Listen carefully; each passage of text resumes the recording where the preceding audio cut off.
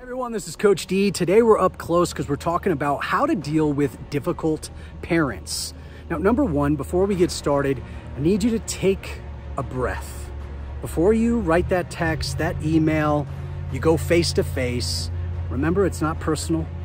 This is flag football. We're creating an awesome, fun experience for everyone. So take a breath, maybe 5 breaths, okay? Now you're ready. Look, the only thing that you can control is your response, the way you act in this situation. Whenever I'm dealing with a difficult parent, I'm gonna go back to my expectations. So it's important to set your expectations during your meet and greet so you can refer to them later. A couple things I talk about during my meet and greet to make sure I can dampen any concerns later on. Number one, rotations. I give a high level about my rotations. Look, I'm gonna do everything I can to make sure that every player has the opportunity to get out there on the field and make an impact. If we see that someone has a strength in a specific position, I might keep them in. I might develop that strength. Now that's especially for 4th plus, okay? But I'm gonna do everything we possibly can to make it a fun experience for everyone. Also, we have a game plan for every game. If things change, we're gonna make adjustments. That means a player is hot, we might keep them in. Player is struggling, we might take them out.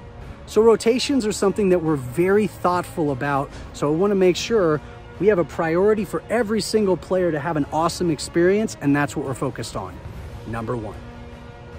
Number two, show up, practice hard, give 100% effort, and that's how you can ensure that you get out on that field as much as possible. If you're not at practice, I can't put you in the game as much as I want to because I don't know your strengths, your weaknesses, where we should fit you into the game plan. So make sure you're here. Also, make sure when you are here, you're prepared. Come on time and make sure that you have your cleats on, your belt on, your flags, everything is ready to go so that we can get you going immediately. So what that does is it sets the stage for later on when somebody says, my kid is not playing enough, or my kid is upset because, right? And then I look at it, they're always late to practice, they miss practices, right? Then I can go back and say, I wanna put them in as much as possible, but I don't know their strengths because they're always late. They're never at practice. So I can't put them in as much as I possibly can. Now, if we can get them to practice on time, if we can get them prepared, if I know that they're trying their hardest, they're putting in that effort, then that gives me the opportunity to put them on the field more often. So if we can work together on that, right? And now what I'm doing is I'm building a partnership. Dealing with parents is all about a partnership, whether it's you want your son or daughter to play more, and so do I. So let's, right, plan of action. Or they're not putting in effort. I come to you and I say, is it okay if I am a little bit tough on Chris today? Because I'm seeing no effort, I'm seeing disrespect, all that. I'm gonna be a bit tough on them today. Is that okay? Yes, that's a partnership. I go right to them. If I'm seeing little effort, then I'm going to have a conversation with the player and I'm gonna include the parent after. So it sounds like this. Look, I know you're a leader out here. I see it, I can feel it, but you're not giving everything that you've got. And I'll listen. Is there something going on? Is there something, are you hurting? Right? And most of the time it's just, I don't feel like it, right? So I'll call them out on that. We need you here. We need you to step up. That type of language usually brings out the best in a player. And then I go to the parent and I say, look, I just talked to Chris. I know he's a leader. I know he wants to be out here, but he's not showing it. I've asked him to step up as a leader. And I'd love for you to be part of that. Whatever you can do to encourage him to step up and be a leader, that's what we're looking for. But next week, I can't put him in as much as I want unless I see a complete turnaround. Cool? Those are the kind of conversations I'm having with parents. Another thing I addressed during meet and greet. I want you all here during every single game, but we got to make sure that we are encouraging and we are creating a fun, safe environment for all kids involved, both on our team and the other team. So throughout the season, if someone is screaming, yelling, talking to the ref, talking to the other coaches, yelling at players, anything, then I will address that right after the game. I'll go right to them and say, Bob, love having you out here. Remember during our expectations, we talked about that fun, safe environment for both teams. Your energy is awesome, but we can't be out here yelling at the other players.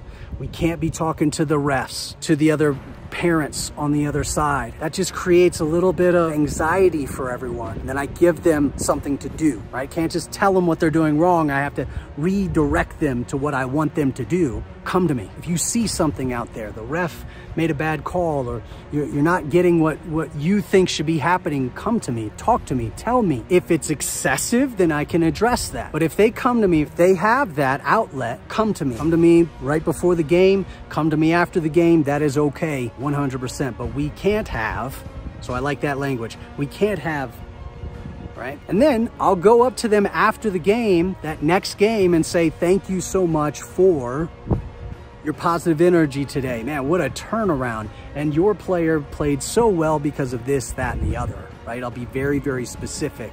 So I'm giving them the attention that they're hungry for, but I'm doing it in a very positive way, directing them to what they should be doing. If a parent complains, but they don't come to you directly, I personally like to go to them directly. I usually do it in person, but sometimes I'll call or I'll email just so that I directly approach the issue. And my wife talks about this 80-20 rule. I'm gonna talk 20%. I'm gonna ask questions.